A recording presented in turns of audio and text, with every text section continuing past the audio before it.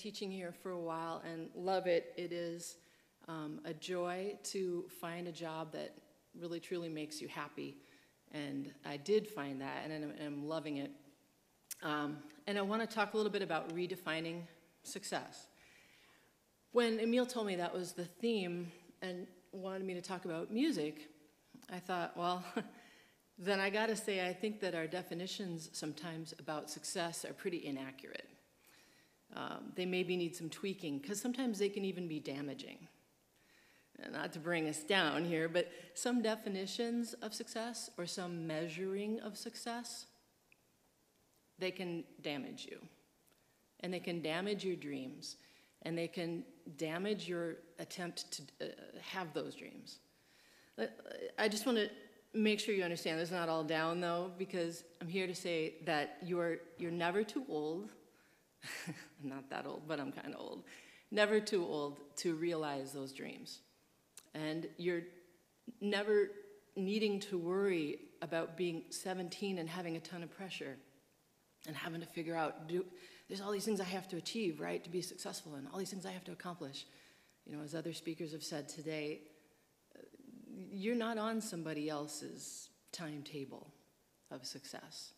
You're on your own. You define what success means to you. And it took a while for me to learn that, to be honest with you, because here's my short little story. I took this path in teaching, which I've been so happy to do, but I grew up really loving music and being a part of choirs and doing the things like that you do. But I also wanted to perform on my own. A long time ago, that was a dream for me. Maybe even someday write my own songs. And here's what happens.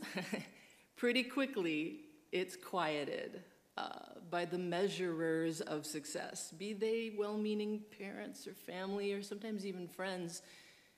The discouraging words, and maybe even worse, sometimes the stunning silence that you might be met with when you're pursuing a dream. And if you're strong, it may not shut you down, but if you're not, I wasn't, it can shut down your dream.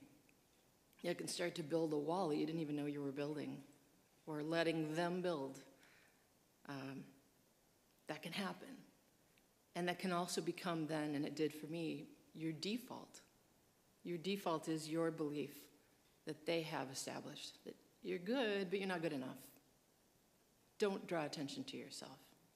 Who do you think you are? 2015. It took a while.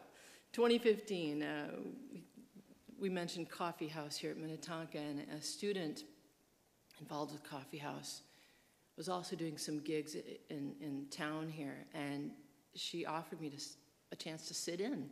I was like, okay, yeah. And for the first time in a long, long time, I started to let my yes be louder than my no to things, to challenges. We had a ball, and I tell you, man, I was hooked. It was a little tiny, it wasn't a big crowd or anything, but it was a little tiny, group of people who were super encouraging. And it was like something that had been dying inside of me to be alive again. Came alive at that moment. And so we scoot ahead to 2016, and I started taking some voice lessons and some guitar lessons, and all the while those measurers' voices in the background saying, no one's ever going to let you play. You know that, right? So, do it, it's fun. Well, doors started to open. And then the next hurdle, my voice teacher says, I think you need to stop singing covers and start writing your own songs. I think you have something to say. And I said, absolutely not. No way. Because it just brought up all those images of all those attempts and fails and, right? And the measurer voices again.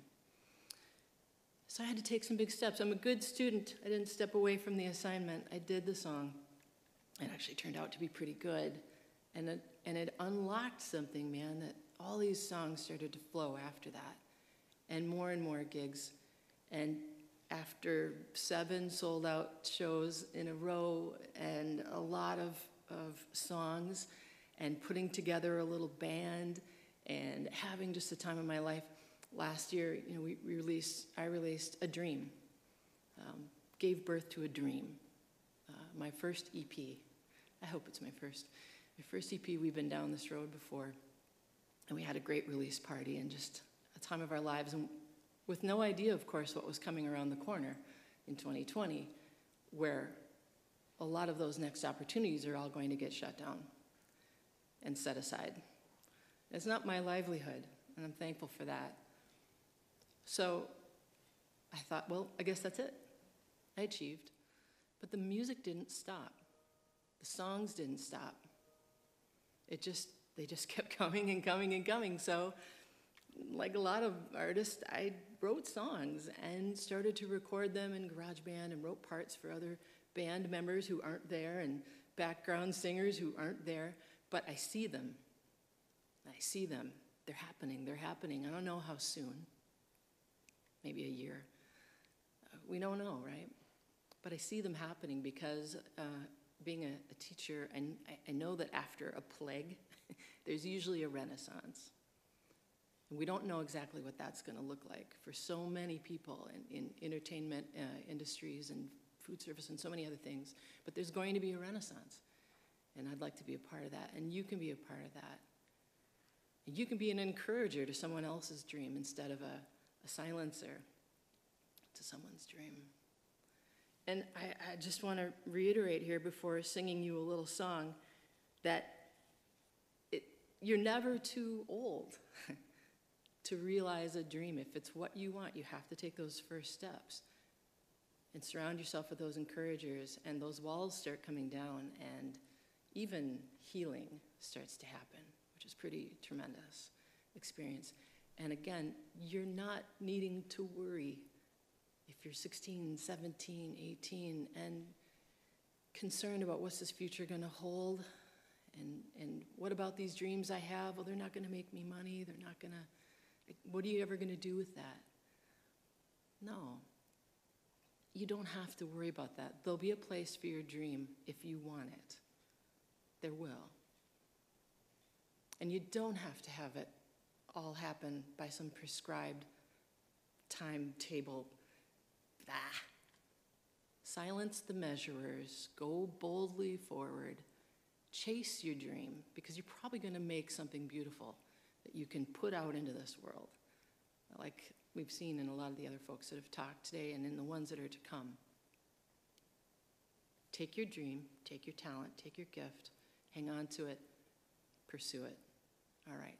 So a couple years ago, I was out riding around on my scooter downtown Minneapolis, and I came by this really old mill. It's like 100 and something years old. It's abandoned, but people go down there and they climb it, you know.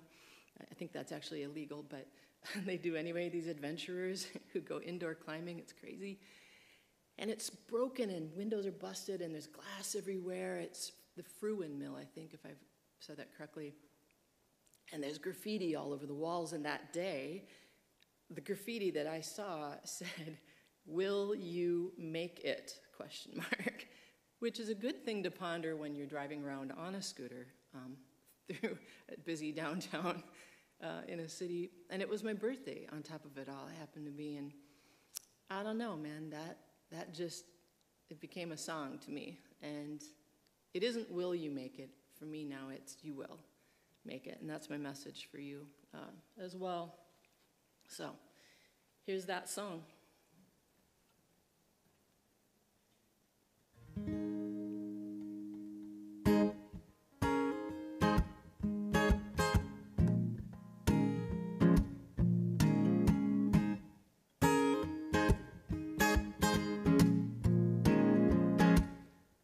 I came across a crumbling wall, a splash of pink graffiti scrawled. The words a simple question.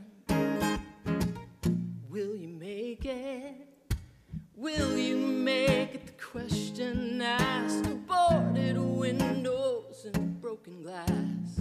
My curiosity, well, just couldn't take it. The wind, it blew torn curtains through a jagged little hole. Empty halls and discolored walls spoke right into my soul. You may be empty, may be tired, you may be broken, or grow out of style, and they may condemn you, put up signs, but you will make it. Go leave your mark on time. Ooh, say go leave your mark, baby. Well, the mirror doesn't lie to me, no filter on that picture. See the lines that time is etched upon these walls. But it really isn't death I fear. It's living with this aging mirror. And the doubts of what I'm doing really matters at all. But maybe I was meant to find the words now painted on my mind and realize that it's alright, 'cause the writing's on the wall. You may be empty, you may be tired, you may be broken, or grow out of style. They may condemn you or put up signs, but you will make it. Go leave your mark on time. Go on, baby. You may be empty, you may be so tired, you may be broken or grow out of style, and they may condemn you, yeah, or put up signs, but you will make it. You'll leave your mark. Go leave your mark on time.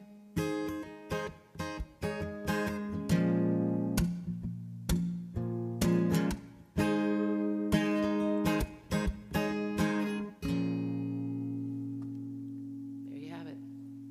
Thank you. Thank you.